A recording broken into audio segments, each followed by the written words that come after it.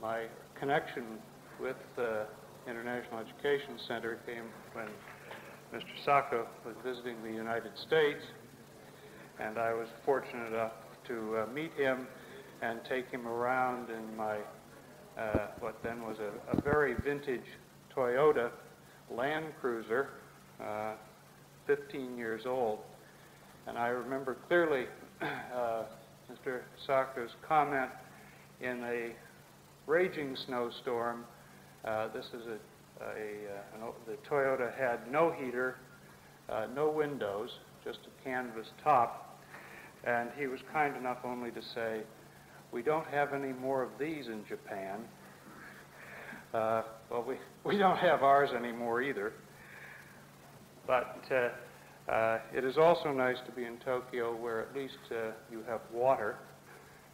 Fukuoka is now down to 6 hours a day of water, and apparently by the end of September we'll completely run out. So if from time to time I go to the pitcher, you'll understand why. It's not to drink now, I'm taking it home with me.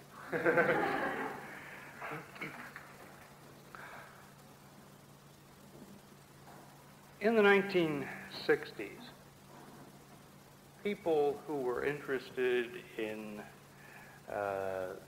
what we call the health food movement, natural foods, argued that you are what you eat.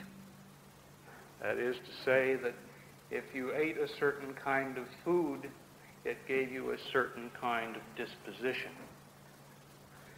Rather, today, let me change that to say we are what we are from the way we are educated. Perhaps something we can take up later from my brief experience in a Japanese educational system. But in the United States, I think it is true that education, that is and today I'm referring to higher education, colleges and universities rather than high schools or elementary education, that we have a certain number of assumptions about our society, what are its goals, all of these things which are brought out through our educational experience.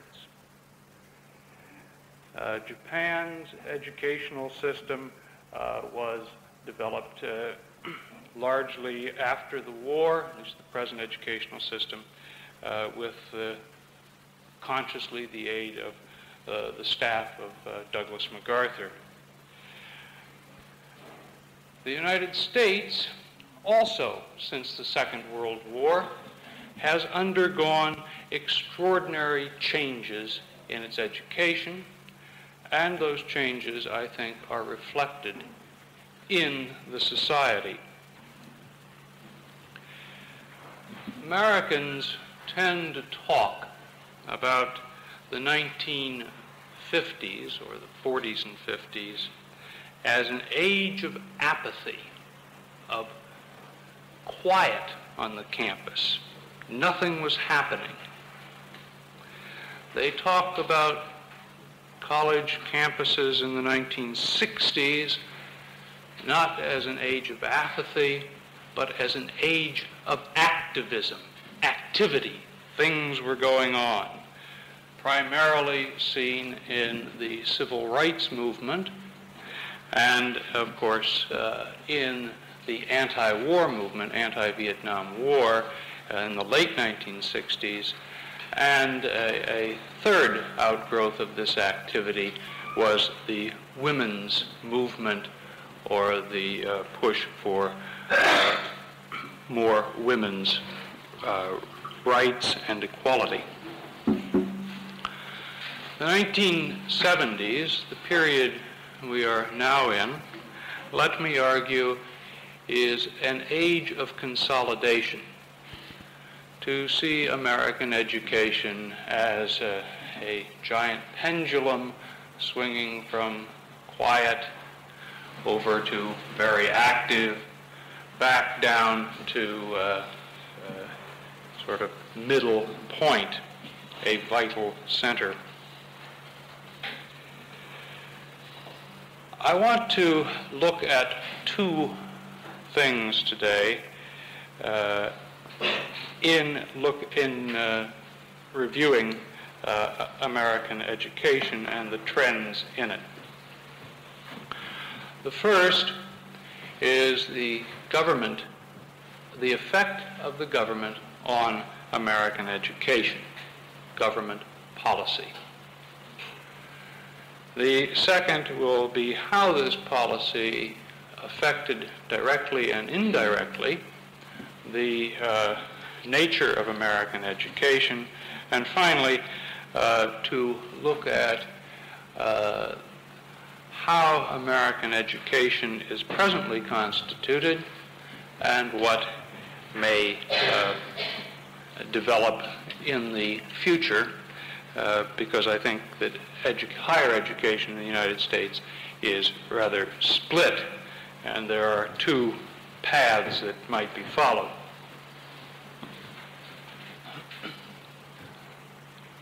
As you probably know, the United States is one of the few nations that does not have a national university.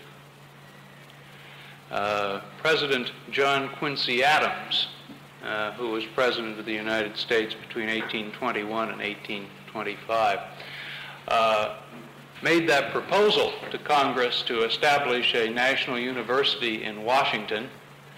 Congress said no, and to the best of my knowledge, the issue has never been raised again. Rather, Americans have gone about, the American government has changed its university system through another way. Rather than establishing national universities, Americans have financed public education through land or money.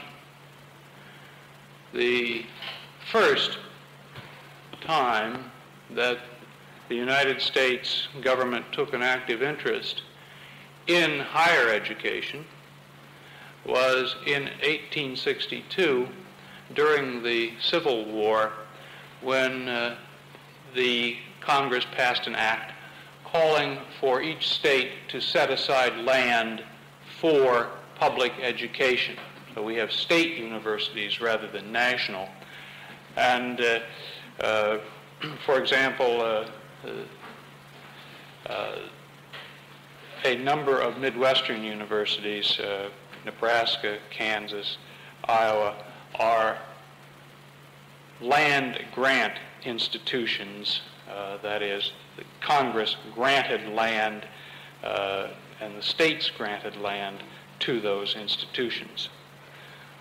But there was no other aid to education, and government and American education had little in common in that period, and American education until World War II was primarily influenced either by European scholarship or through private grants.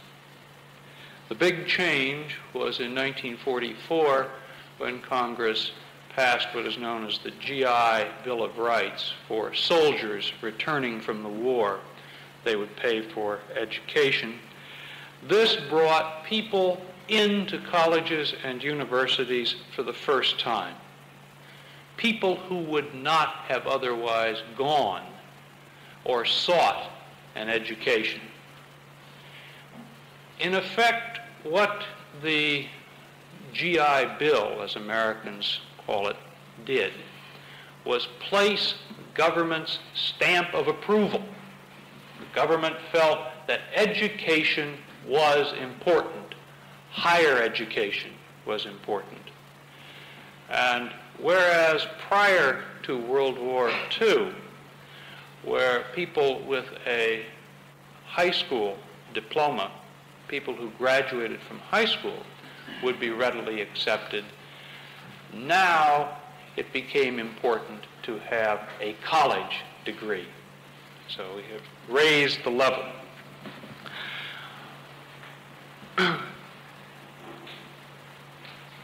But the 50s, we tend to think about as an age, I am almost tempted to say, of quiet, like I was going to say Japanese students.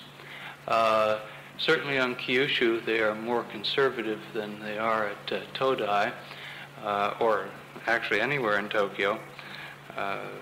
But then the first day I taught at Kyudai, there were 8 radical students out protesting, having barred the doors so I couldn't get in.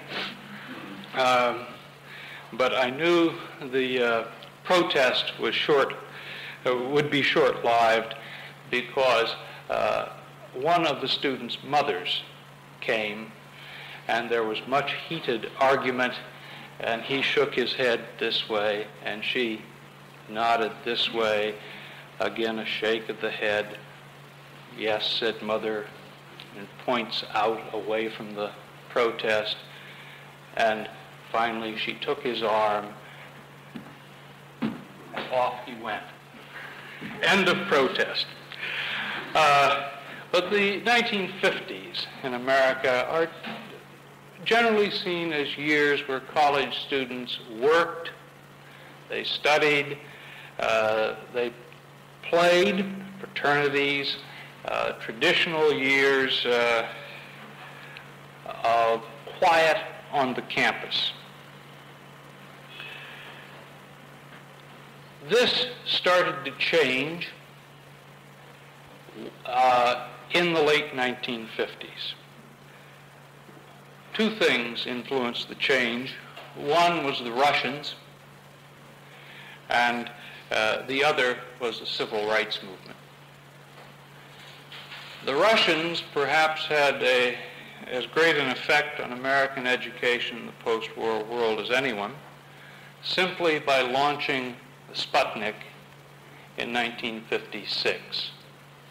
And that little beep, and I remember clearly listening on the radio to that beep of the Russian satellite, caused American educators to reevaluate everything they were doing. And it was determined that the Russian school educational system was far better than the American, because they had had the technological expertise to put Sputnik into the air. This was not entirely true, by the way. The Eisenhower administration had specifically made a decision not to get into satellites, that is, the development of rockets large enough to put a satellite into orbit at that time. The decision perhaps was an error, but it really had little to do with the educational system.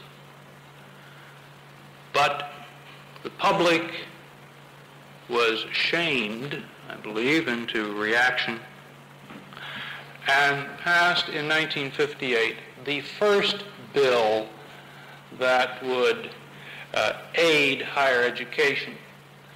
And interestingly enough, Americans cannot aid, the Congress cannot aid education itself for educational reasons. This was called the National Defense Education Act. It had to be linked with defending the country, not just educating it. So Americans, for the first time, were given federal aid. Individuals were given federal aid for education. most all of the money went into the sciences and foreign languages.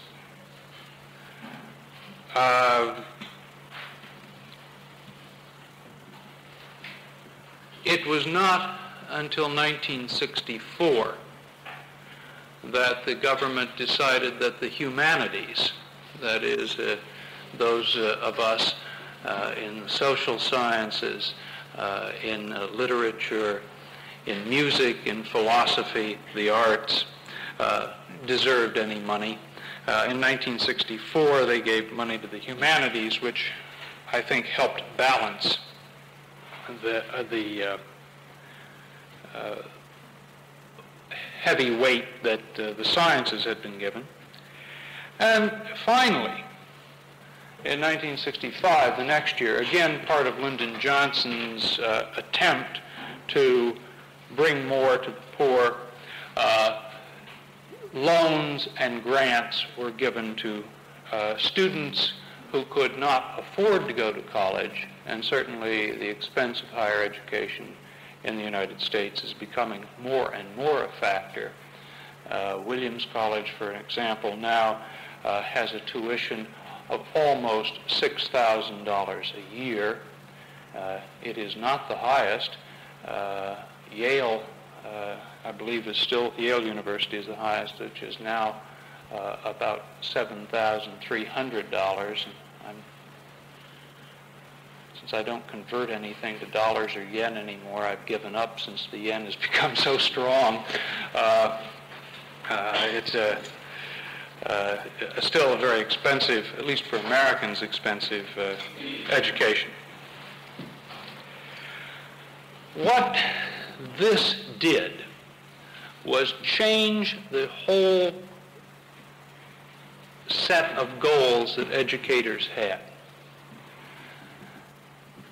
During the 1960s, not only was money, government money, coming into colleges and universities as it had never done before in building libraries, building science centers, building fine arts centers, building dormitories. Colleges expanded. At the same time, the Vietnam War was operating in such a way that one way that a young man could avoid fighting in Vietnam was to go to college.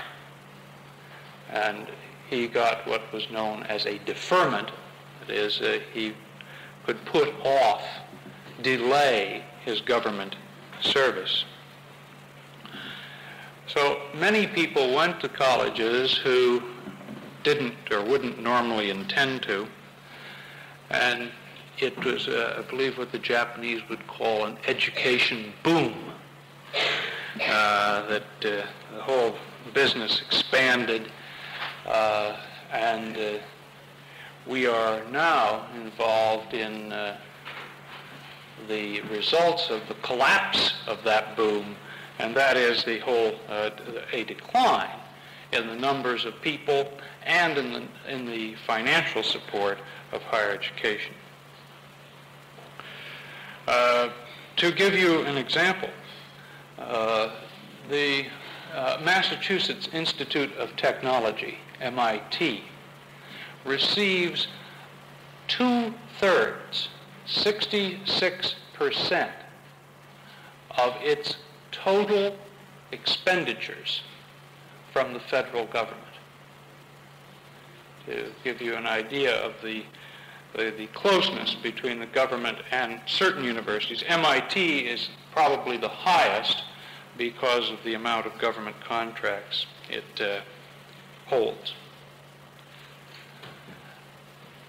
One other additional change is taking place, not in terms of money, though it is going to cost money, but in terms of a regulation for equality, and that is the fact that American colleges and universities now cannot discriminate on the basis of sex, And that has been interpreted to mean that equal money must be spent for example, facilities for women as well as men, that money must also go for women's athletic teams. It must go for women's locker rooms, things that schools did not previously take into consideration. We are probably, Williams is probably closer to that. When I came to Williams, we were an all-men's college. It had traditionally been an all-men's school. The school was founded in 1793. It is an old university. Some of its ideas, I think, were that old. But in 1970, we began accepting women, and it was a great change that occurred. Not only were we accepting women students, but the government also put pressure on to hire women faculty members. So this is another change in hiring practices as well as admissions standards. The other government regulation which is changing American education is to make that education available for everyone, including the handicapped, and thus American colleges and universities will have to adapt to those federal guidelines. The civil rights movement, to go back a bit, in the late 1950s, American students, college students, primarily, well, entirely white, began to become interested in the civil rights movement in the South. It was primarily white-led, and except for the activities of Martin Luther King and the Southern Christian Leadership Conference. King, as you remember, led a bus boycott in Montgomery, Alabama, which served as a catalyst to gel, to keep together the whole civil rights movement. And white students began to go down to help. They went south after 1961 in large numbers. It was the heart of the American educational philosophy. As Arthur Bester, a historian of philosophy of education, put it, education should, quote, deliberately cultivate the ability to think. Moreover, students should not, Bester said, accept what they were told. Rather, they should challenge those assumptions based on rational thinking. That is, to think through the problems of society and to use their education to help to come to grips with those problems in hopes of solving them.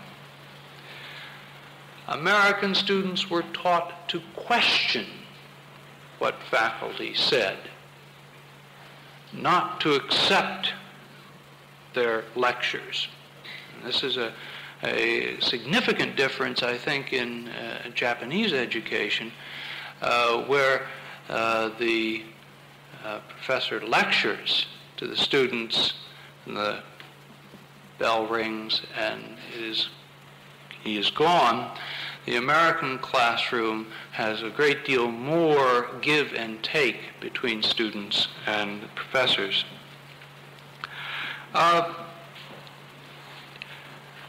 Bester argued that students should help to change society, that students could become an important educational and cultural force in that society. Indeed, the students took him at his word, some did, and a group got together and issued a critique of American society in 1962. It is a little-known document called the Port Huron Statement. It was written by a man, mostly by a man named Tom Hayden, who later became the head of the student radical group in the United States, SDS, or Students for a Democratic Society, to show you the direction that is going. Hayden had just run for the Senate in California. Did not win, but he has become an accepted part of society.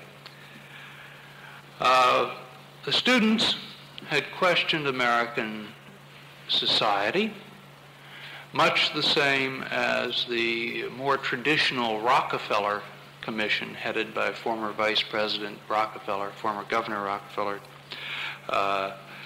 had done in 1960. But civil rights was only a part of what students became interested in. And indeed, most university students got out of civil rights by 1963. This was because blacks were seeking a greater role in controlling their own affairs in the civil rights movement and viewed most whites as outsiders and interlopers, people who were coming in and being good, but really the movement had to be all black. At the same time, what happened was that Vietnam was becoming a greater and greater focus on America, especially after 1964, when President Johnson decided to expand, I suppose is the word to use, escalate the war in Vietnam. White students, forced out of their political activism by blacks in the civil rights movement, found a ready home for radicalism within the anti-war movement. At this time, as I mentioned earlier, never had as many Americans been enrolled in universities as the period between 1965 and 1970. Over 7 million Americans were attending colleges and universities, and part of this growth was due to students avoiding the war. Many simply did not want to join the Army, had no place to go. And I'm sure you are all familiar with the student who is in school simply because he has nowhere else to go, doesn't know what to do, so he goes to a university. And in the United States, this is perhaps more common than it should be. The whole war effort in Vietnam threw American colleges and universities into an extraordinary turmoil. Certainly the effect of the war on American society has been as influential and as jolting as anything that has happened in American society since World War II, and I would include in this the assassination of John Kennedy. because the war created a conflicting set of values. The values of patriotism as opposed to what many felt was morally a wrong war. Americans had been taught that there were no bad wars, though a close examination of American history would quickly tell you that only one war that the United States has ever fought had literally no opposition, almost none, and that was World War II. Every other American war has had a significant block of people opposed to it. But this confusion of values, the change between a generation that saw American patriotism and the stake of American power in Vietnam was against those who did not see that, was an extraordinary, Americans use the term polarization, that is, a set of ideas on this side strongly opposed to the set of ideas on that side, and there was no ground in the middle for discussion. And so you probably saw on your newscast the people who Richard Nixon called the middle Americans, or the hard hats, who wore the hard plastic caps or metal hats, who would oppose those who were against the war, who always were pictured as those with beards, or called hippies, and with the usually sloppy clothes. They were also divided by age. There was a generation gap. That is to say that if you were older than 30 years old, you were on one side. If you were younger than 30, you were on the other side. このテープまだだいぶ続くんですけど、これゆっくりですけどね、中身は濃いですから、言葉にあまり無駄がないんで、同時通訳訳すには訳しにくいかと思います。で、この間からお話ししているように、日本語に訳すときに、もう手日本語の一つ一つのシラブルを大事にして、一つでも音を減らすってことですよ。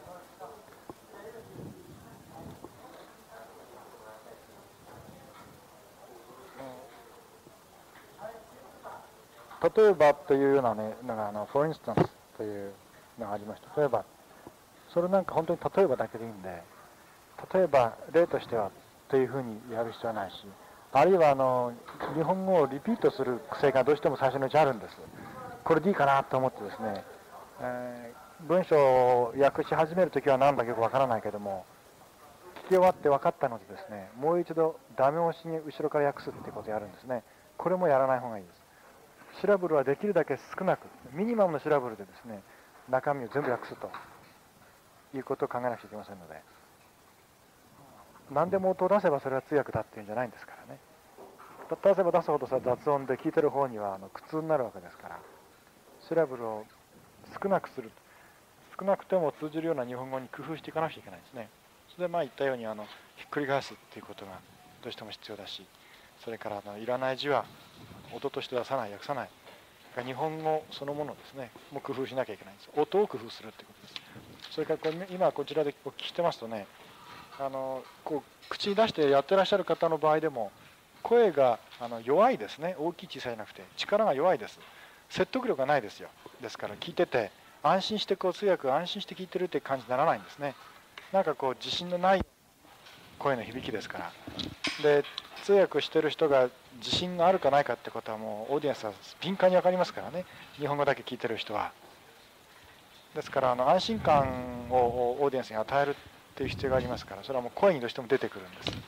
それで時々は自分の声を録音にとって聞いてみれば、今どんなことになってるかってことが分かりますから。